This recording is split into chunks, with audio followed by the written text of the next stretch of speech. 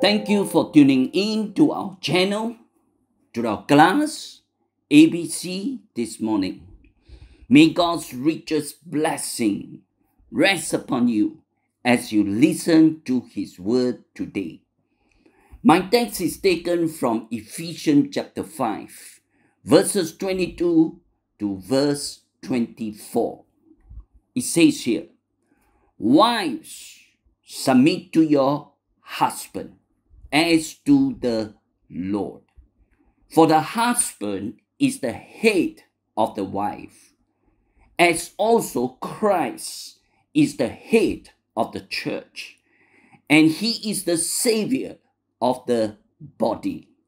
Therefore, just as the church is submit to Christ, so let the wives be to their husband in everything."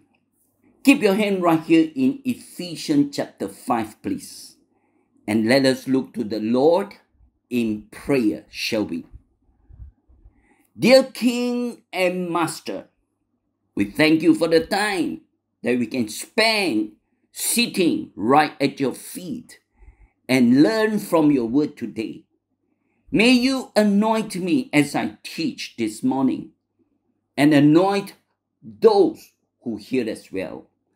In Jesus' mighty and awesome name we pray. All God's people say, Amen and Amen. Today, my topic is on biblical role of a godly wife. Biblical role of a godly wife. So what is the biblical role of a wife? Let's read verse 22. It says here, "Wives, submit to your own husband as to the Lord." So what is the biblical role of a godly wife? It is to submit. That's the role of a godly wife. There's only one thing that a wife needs to do in marriage, and that is to submit to her husband. Now, before you get upset or jump the gun and start shooting arrows or bullets at me, let me say this. God sure knows what is best for you as wives. Isn't that so? So if you are a wise and godly woman, you will abide and follow what God says. And I can guarantee you right here, if you do that, you will have less stress, less quarrel, and fights right in the family. So this morning, as we look into these three simple verses, I have two outlines for you. First of all, I'm going to talk about the reviews on submission. Why talk on the reviews?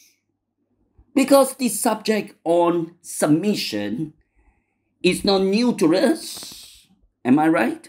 Everybody knows it. I think if you have been Christian long enough, you will hear this topic being taught again and again behind the pulpit. And it is just like what the book of Ecclesiastes says, that there is nothing new under the sun. But what I'm going to do this morning is this, that we are going to take a fresh look at submission all over again. By the way, that's what review means.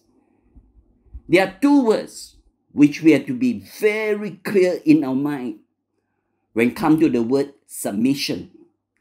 We need to understand and we need to distinguish what we are spiritually and what we are functionally. First of all, let us look at the word spiritually. Now, as far as God's word is concerned, spiritually speaking, the moment we get saved, we are ushered right into the kingdom of light, into the kingdom of God, and we become one family. And because of that one act of Christ at the cross, we become saved. And the result was we all stand equal with each other in God's sight. No matter who you are in the world, so there is the equality right there. This is like what Galatians 3:28 says. There is neither Jew nor Greek. There's neither slave nor free. There's neither male nor female. For you are all one in Christ Jesus.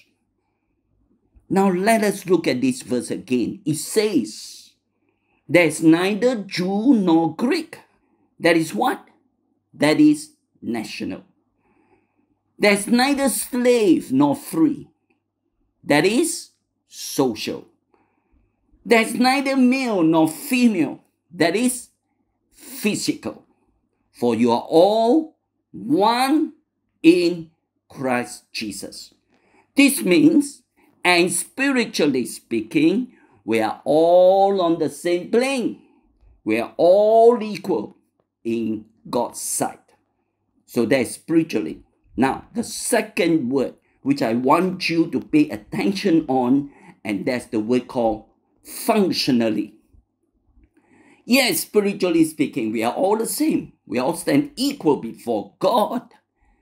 But the moment you take them out from the church, from God's family, and place them right in the context of a home, a family setting, straight away our position and roles and function begins to change. Now, we are husband and wives, living in the home with children all around us and so on and so forth. Now we have jobs to do, things to fulfill, roles to play in the home. I hope you can see that. That's called functional. And this is what Paul says at verse 22, addressing to the wife. He says, wives, submit to your own husband as unto the Lord. So the same God that made us equal in his sight is also the same God that gives the husband and the wives roles to play in the homes. So what is the biblical role of a godly wife? It is submission. Let us look firstly at number 1, God's assignment. God's assignment for the wife. Verse 22a. Her job and her task in the home is to submit to her husband. That's her God's ordained position as a wife in a marriage. That's her primary duty as a wife in the home. Only one thing, only one role. She is to do only one thing if she is married, and that is to submit. I know many of you will say, submit? Submit to my husband? Impossible. No way. I'm not going to do that. Do you know what era are we living in today? Today we are all equal. Man and woman are all the same now. You see, that's what I have already said earlier. Spiritually speaking, if we are Christian, whether we are male or female, we all stand equal in God's sight. But when come to a home, we differ in our role and function. As you can see it, wife is to submit, husband is to love. Now, God could have reversed the order, can't he? He could have said to the husband, husband, submit to your wife as to the Lord. Am I right? But he didn't say that. Why? Because submission is something which women find very hard to do. And guess what? Submission is precisely what the husband is looking for today. This is what men are looking for in women. They are looking for a submissive wife. So if you're a submissive person, it is a plus point for you. Amen? And this is the reason why God is asking wives to submit to their husband. So we have talked on number 1, God's assignment. Now let us look at God's arrangement. God's arrangement. Now what do I mean by God's arrangement? You see in Scripture, everything that is there in His Word has all been arranged by God. Nothing is there by chance or by accident. All Scripture have been put there and arranged in such a way for a reason and for a purpose. Now let me show this to you. Are you ready? Now let us look first of all at the husband and wife relationship first, since it comes first on the list. Now the whole section here can be from chapter 5 verse 22 right down to verse 33. Now see carefully. Who did God address first? Husband or wife? Look at verse 22. It was the wife first. Am I right? God talked to the wife first. In other words, God wants the wife to initiate the move first in the home, and that is to submit to her man. Then come to verse 25, God turned to the man and God said to the man, you must love your wife. Because I know wife, they always like to argue, like to argue. They will tell the husband, you love me first, then I will submit. But God said, no, you submit first. Then the reciprocal response from the husband will be love. Can you see that? Do you know why so many marriages are broken down today? Why so many marriages ended up in divorce? It all started off right from this verse at verse 22. It is because wives don't want to submit to their husband. Now, this doesn't mean the wife will become a yes person. This doesn't mean you cannot voice out your emotion or your opinions. No, it doesn't mean that. It means after voicing out your opinions and ideas, the final decision will be decided by the husband. That's what headship means. So what we have seen is that God addressing the wife first, that she will be the one that initiate the move first in the area of submission, then followed by the husband, and that is to love his wife. Now, if you don't believe, next, let us read concerning the parent and children relationship. Now, see carefully, right at chapter 6, verse 1. Who actually did God talk to first, right in this section? It was the children, am I right?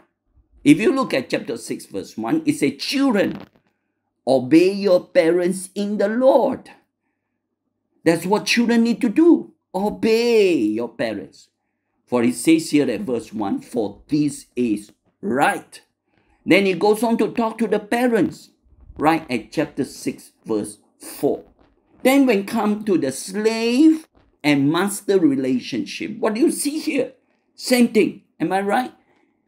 He started off by talking to the slave or to the employees, right at verse 5. Bondservant, be obedient to those who are your master according to the flesh.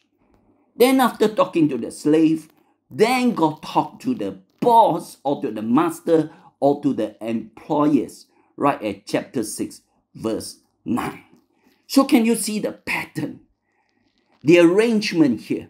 He always starts right from the bottom, telling those who are below to submit and to obey those who are above or over them.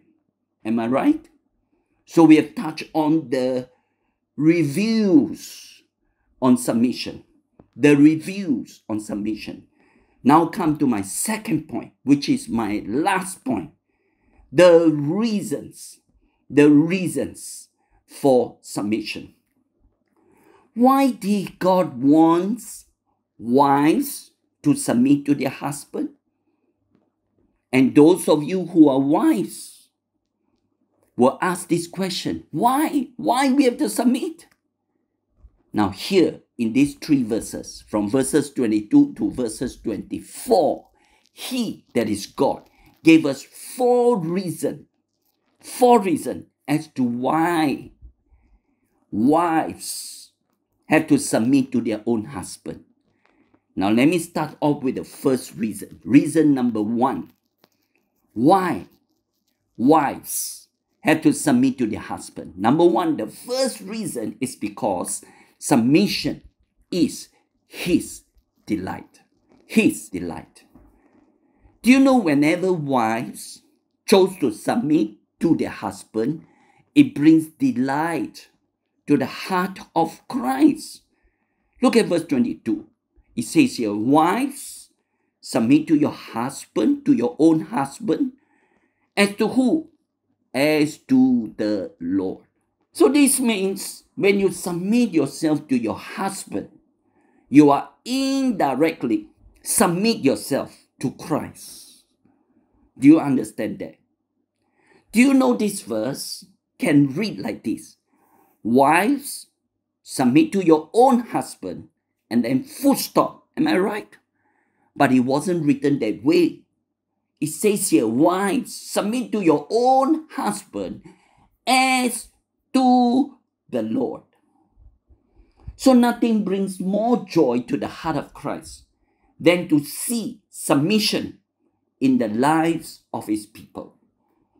So when there is disobedience and rebellion in the heart of God's people, that's where it grieves His heart. I'm sure you can remember what God said in 1 Samuel 15:23. God said to King Saul, for rebellion means going against, giving resistance. For rebellion is as the sin of witchcraft. It's like practicing black magic, you know. And it says stubbornness.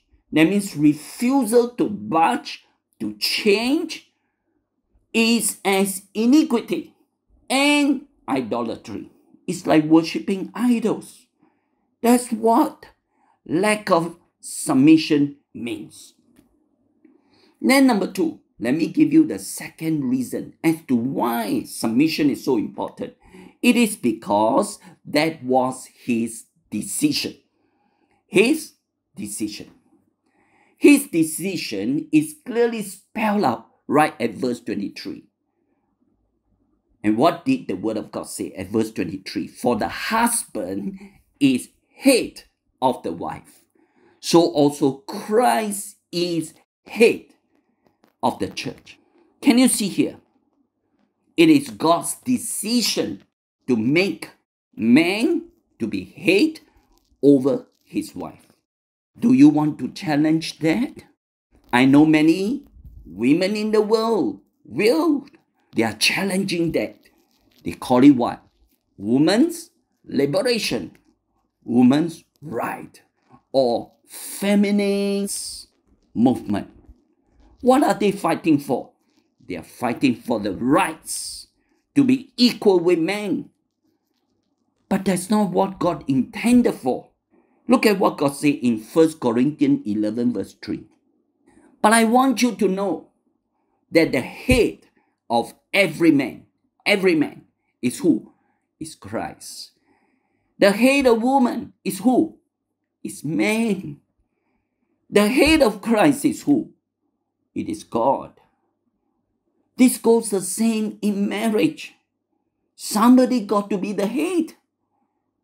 In our case here, God had chosen the husband to be the head over the wife, as what verse 23 says. There can be no two heads in a family. If there are two heads in the family or in the home, there will be fights, anarchy, and disorder. In commerce, in industry, and at workplace, somebody got to be the head. Somebody got to lead. And the rest follow.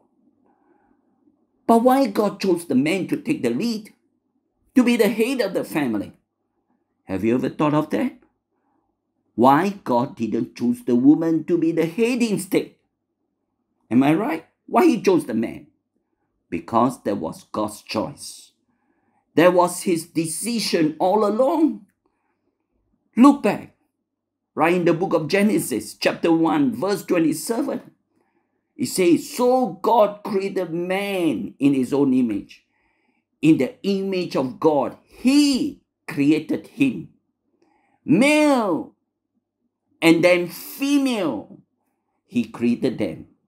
So God created the man first, and then He proceeded to create the woman second. That's the creation order. You and I know what happened in Genesis chapter 2. Everything went well. Am I right? But not until Genesis chapter 3. The serpent, the devil, came along and taught the woman to take the lead and to take the decision to her own hand. And the result was what? The result was the fall and the sin. And after the fall, this was what God said to the woman in Genesis 3 verse 16. To the woman, God said, I will greatly multiply your sorrow and your conception. In pain, you shall bring forth children. Then God goes on to say, your desire, saying to the woman, shall be for your husband. And notice what? He shall rule over you. He shall rule over you. That's what God said. Now I know many women don't like to hear that. And some men who hear this took advantage of the whole situation and began to say to the wife, I shall rule over you. That's what the Bible says. Then they began to mistreat their wives and they became tyrant in the home. No, that's not what God intended men to be. Man by right should lead his wife and his home with love, but not with an iron fist. Amen? Now, so much about that. Let's move on, shall we? Let's move on to our third point. The third reason as to why submission is so important is because of His defense. Read verse 23. For the husband is the head of the wife, so also Christ is the head of the church, and He is, look at the word, present tense, and He is the Savior of the body. The body here means the church. Jesus saves. Amen? Jesus not only saves us from our sin, from hell, from the devil, He also saves us from dangers. Wife, that's what husbands are for. They are there to protect you. When you're submissive to them, they will go all out to protect you. The same way just as Christ will. Just as Christ is the head of the church, He will protect His church, His body. No harm will come on you. No harm will come on the church. if we are submissive to God and to Christ. And that's why submission is so important. Practice it. Wives, practice it. Your husband will love it. And he will love you double, triple, and manifold. Believe me, they will. So we have touched on his delight, his decision, his defense. Now come to the last reason as to why submission is so important. It is because of his design. His design. Verse 24.